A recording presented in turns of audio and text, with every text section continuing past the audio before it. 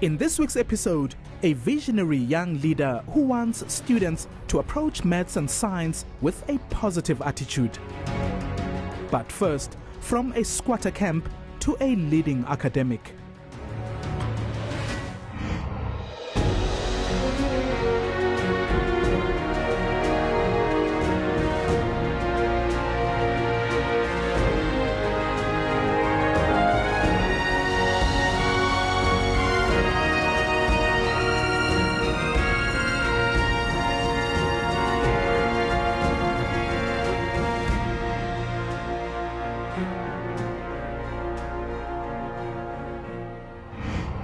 He was born in a squatter camp in Mpumalanga. When the apartheid government became ruthless, Pikita Ntuli couldn't fold his arms and watch others fighting for him. After spending 3 decades in exile, a highly educated Professor Ntuli came back to South Africa to help rebuild a country he dearly loves. Your faces of today, tomorrow, and the day. He's a heavyweight in subjects relating to South Africa's heritage. Right?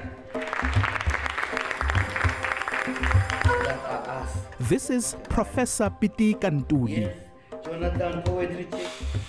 Apart from being a leading academic, he's a talented artist.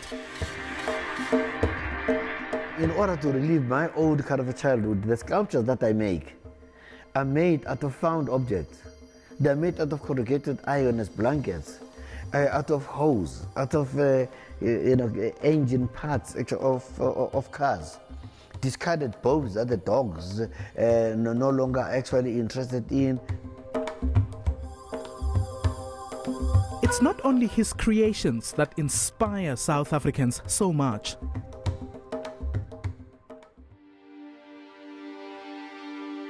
Throughout his life, Professor Ntuli overcame suffering that could have defeated most people. I grew up in a place called Emalahleni, Blesbok, Masageni, which was a squatter camp.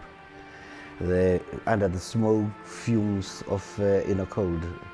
I'm one of 9 children, and we lived in a 4-roomed house, and all of us, the 7 boys, in one room, on a bed that looked like a boat.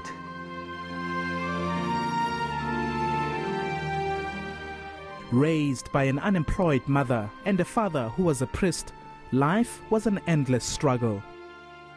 And then whoever wakes up in the morning is the one who's going to catch yesterday's remains, my yesterdays.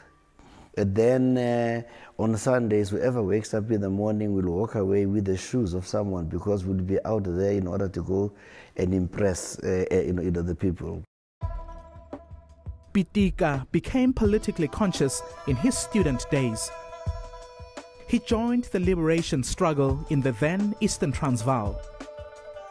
But his membership of the Pan-Africanist Congress in particular landed him in jail in the late 1950s. A daring Pitika, however, escaped from custody and fled to Swaziland. When he became part of a group that organized a march against apartheid in exile, he was again incarcerated. This time, he was sent to a death cell. It was absolutely kind of horrible. You are in a cell, tiny little cell. There's no running water. There's a bucket where you can empty yourself. And if you empty yourself, you'll smell the whole night. And we are reminded by these orders that the people you are in the cell in which you are, 17 people were hung in the past 6 years. A year in solitary confinement, and then Pitika was released. In later years, he was lucky to get a scholarship to study in America. Pitika spent the next 32 years away from his loved ones, traveling between Swaziland, England, and America. During this time, he obtained several qualifications, including a master's degree in industrial sociology. When South Africa's political situation stabilized in the 90s, Pitika finally returned home. Coming back from lecturing in universities in London. I ended up for 1 year at Wits. And Wits was too white for me. And then I went down to Durban, to the University of Durban, Westville, where the majority of the students were black and absolutely poor.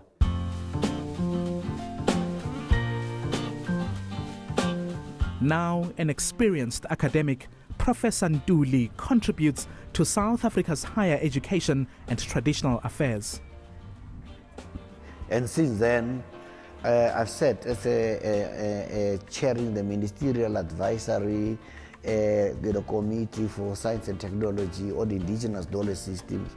I've set up in the task team for the development of the indigenous knowledge systems.